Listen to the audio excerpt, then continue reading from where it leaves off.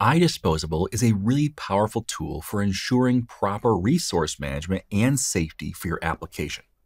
In this video, we're going to look at how IDisposable and using statements work together to protect your resources. Now, for most of my training, I work to give you an in-depth perspective on technology, including best practices and implementation details. However, sometimes you just need a quick introduction to a topic. That's why I created this 10-minute training series.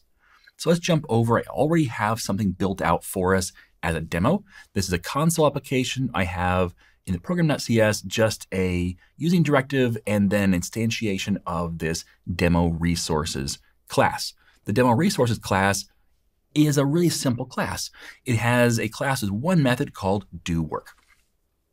And here we simulate open a connection, we do work, and we close a connection. That's all simulation, obviously.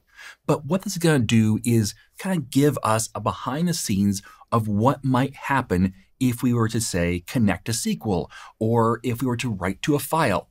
Basically, we're talking about anything where we have unmanaged resources. And if you're not familiar, unmanaged resources are resources that are not controlled by the garbage collector. The garbage collector doesn't manage them. So things like file access or network access or database access or talking to the operating system or the memory directly or anything to do with graphics typically are all unmanaged resources. There's things outside of our control. And so this right here is kind of like you can picture it as connecting to a database where we're opening a connection and we're doing work and then we're closing that connection to the database. So that's kind of what we're simulating here, but we're doing it in our own class. We can kind of see behind the scenes what's happening because, this can work just fine. So if I were to say demo.doWork and run this, everything's going to look great. So we open the connection, we do the work, and we close the connection. And this last bit here is really important. And the reason why is because if we open a connection to SQL and we do some work, but we never close it, well, then SQL kind of holds that open for us. It's like holding open a door for us. And if we keep doing this over and over again, where we open a new door and never close it, well, we got all these connections open to SQL and it can clog up the server. And this is maybe where, back in the day, my early days of development, we would have a SQL server where we ended up rebooting it every night. And yes, I know everyone here just collectively cringed. But the reason why is because it kept running out of memory. And we couldn't figure out why. Well, the reason why was because applications were opening connections to the database and leaving them open, either because they crashed or because they just forgot to close them.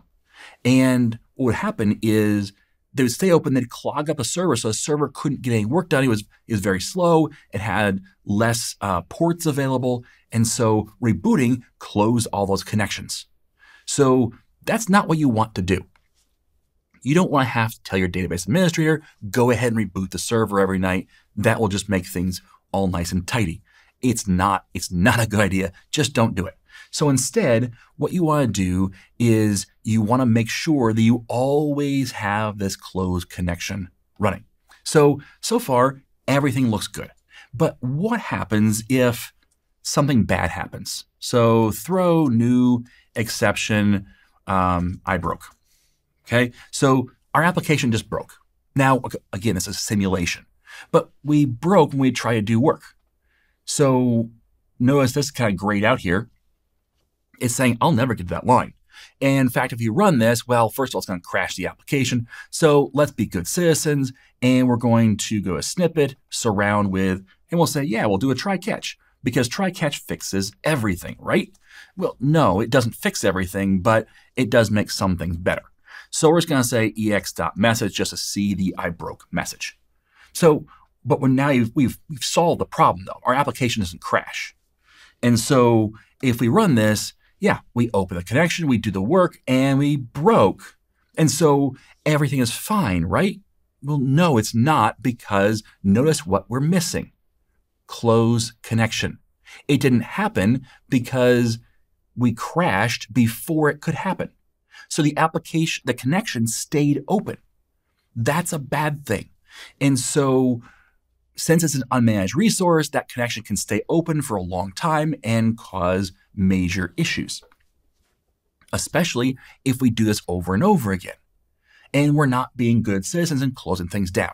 So what Microsoft did is they added a interface to the .NET system that we can implement. We can say IDisposable. And we just say control dot to implement the interface. And it has one method that's just public void dispose. And in this method, we do something to dispose, meaning this happens when the class gets disposed or closed down.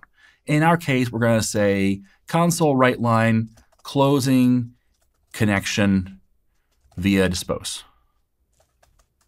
Okay, just to make sure we see the difference here. So now if we run this again, well, nothing's going to happen, but we'll just see that nothing happens. Why did nothing happen? Well, we implemented the interface, but that's it. But what we're going to do is use a using statement. Now, just for contrast, this is a using directive. And yes, they're often confused with each other because they both start with using. And yes, that's confusing.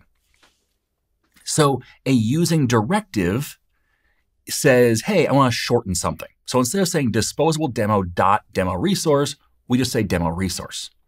But a using statement, what it does is it says, I want this class right here must implement the dispose method using the IDisposable interface, which means that because of that, this using statement will properly call that dispose method every single time, no matter what. And let's go back to our demo resource real quick. And we're going to comment out that exception just to see what happens. Okay, so in the happy case, we have closing connection and closing connection via dispose both being called. Now, typically in a dispose, you're going to check to see if the resource is still open and then close it. So if the database connection is still open, close it. But in our case, we're just going to double up on closing, right? But what if this exception happens? Let's run it again. And we have open connection, do work, I broke, closing connection via dispose. So it's still going to close that connection via dispose, either way. So even with an exception that breaks our process, we don't have to do anything else. No other code changes down here. We just have to add this using statement. Now, to be clear, this using statement, notice it's finished with a semicolon here.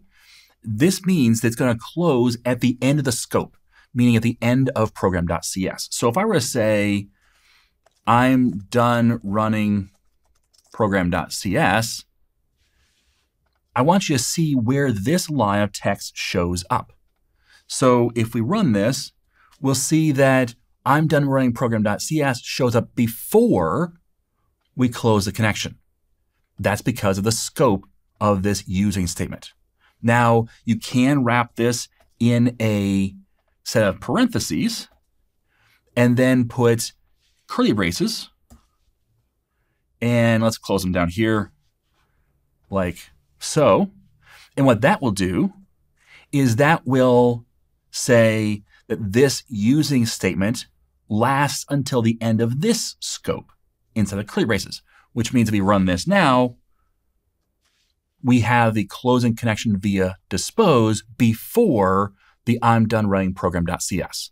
This is the older way of doing things. We don't typically do that as often because typically we're just getting to the end anyway before we need to close this connection.